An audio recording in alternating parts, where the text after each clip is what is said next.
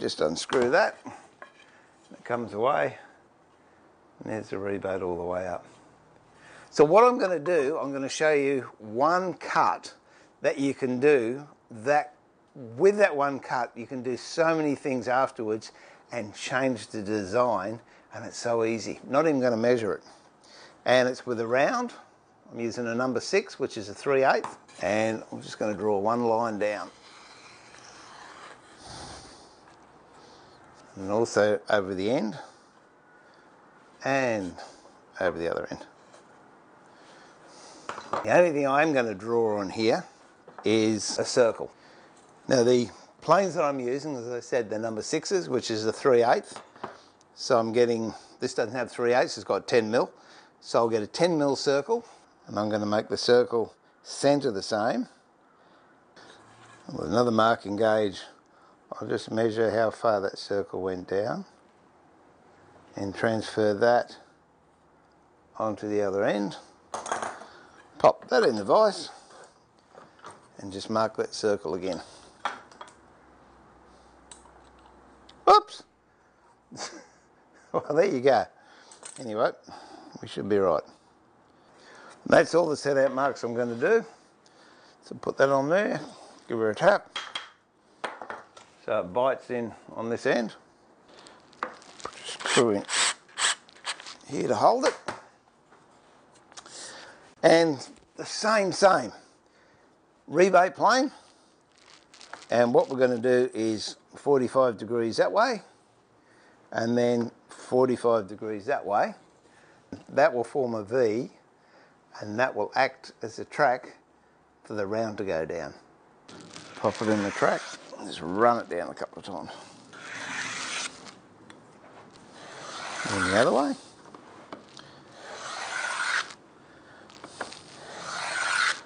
What we don't want to do with this is bring the plane up. I want to keep it at an angle because I want that V to be formed. Once you've got a V that you think is wide enough, run your round down that V, and it'll start to form its own trough, which is starting to here. Then what you do is when you run down, instead of keeping the plane up and down like that, roll it a little bit on both sides.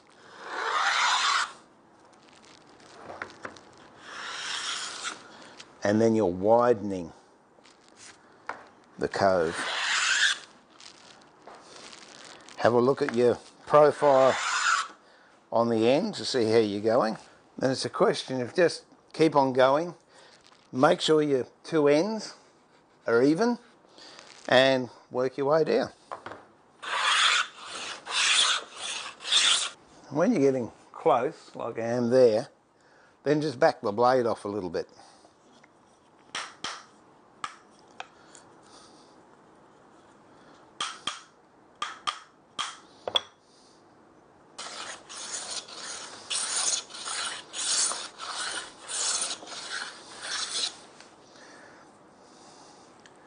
As you can see, I'm taking much finer shavings now as opposed to these ones.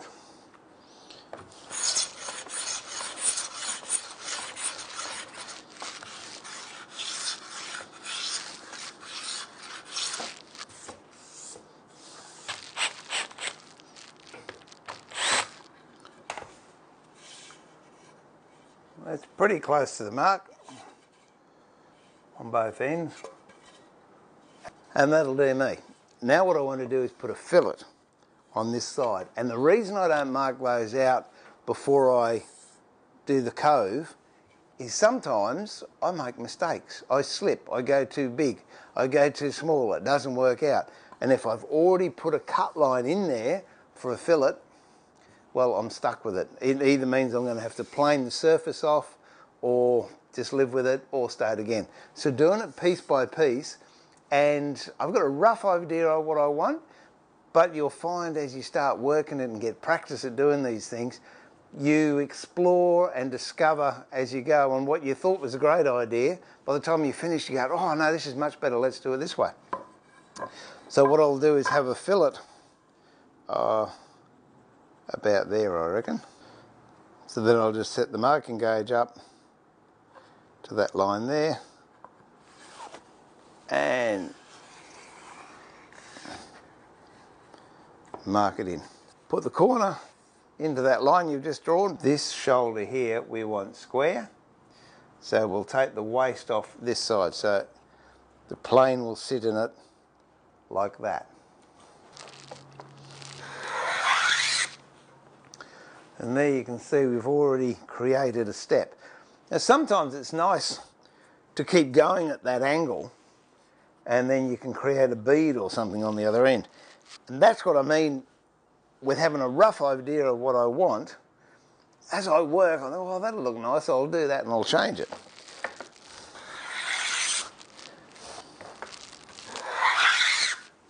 And having said that, that's what I'm going to do. I think I'll leave this with a bit of a ramp here now. I'm going to just take a chamfer off this end. Now where I've got two arises here, because I'll run that bevel down there, I'm going to run this part of the plane on those two arises and it'll round it over.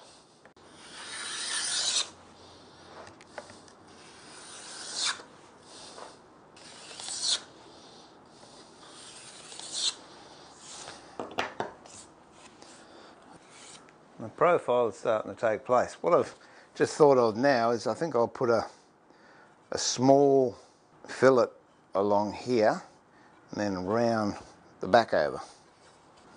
Got the marking gauge set.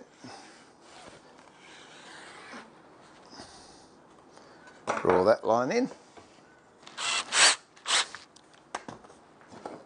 Rebate plane, and again we'll have it so it's leaning this way.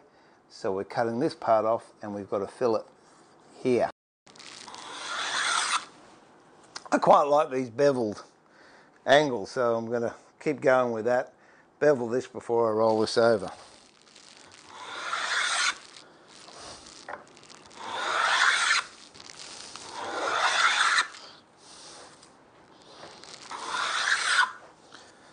Putting a little bit of a bevel right on the end, and then we'll do the same with the hollow as we did before.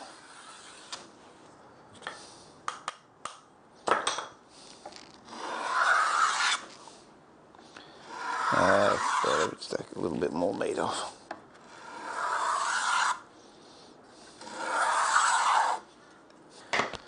And there you have it. A moulding made with 3 planes. But you won't see the real effect until we cut it and put it together in a mitre.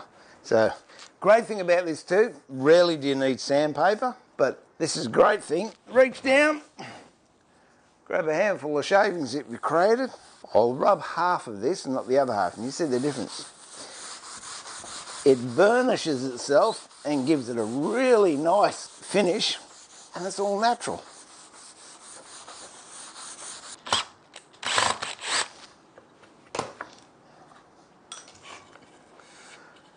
See, that's got a bit of a sheen there.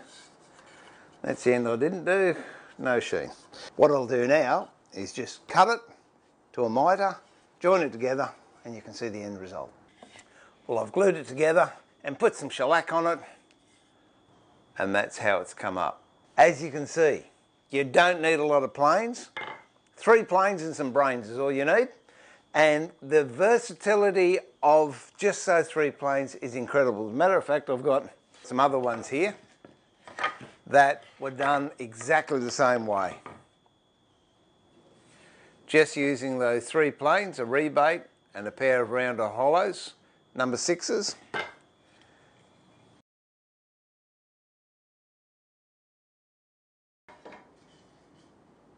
So there you go. 3 planes, a match set of round and hollows, and a rebate plane. These particular ones I've bought new from H&T Gordon. Check them out there, htgordon.com.au.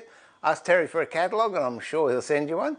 But if you're looking for another alternative, I've seen them on eBay. Sometimes you pick them up at garage sales or yard sales or some of the other auction sites.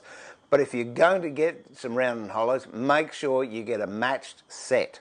that is the round and the hollow are the same brand and they are matched, because you can fall into a bit of difficulty if you get one brand that's a round and another brand that's a hollow. They might not be a match set.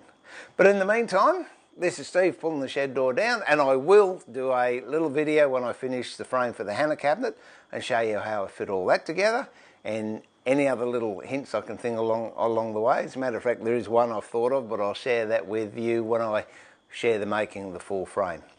So remember to keep it sharp, but more importantly, keep it safe, and I look forward to having your company at the bench very, very soon.